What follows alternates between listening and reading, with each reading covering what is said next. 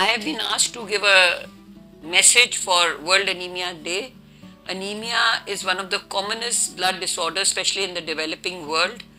And the three main causes of anemia are decreased intake, loss, or decreased absorption. In our setup, usually we see both a combination of decreased intake and blood loss. We can see it in the pregnant women, especially with recurrent pregnancies. The stores are depleted, and then women it affects the mobility and the mortality. If a woman is anemic, she'll be fatigued and she'll have difficulty coping with the changes of pregnancy.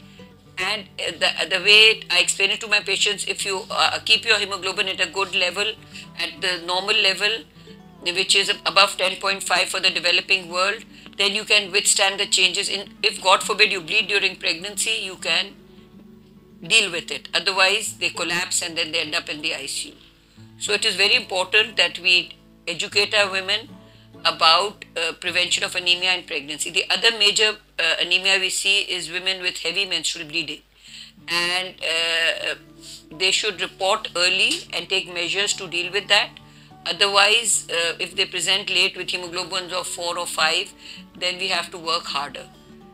So my take-home message is have a healthy, balanced diet, and if there is any reason, pregnancy or blood loss, please report to your healthcare provider. Thank you.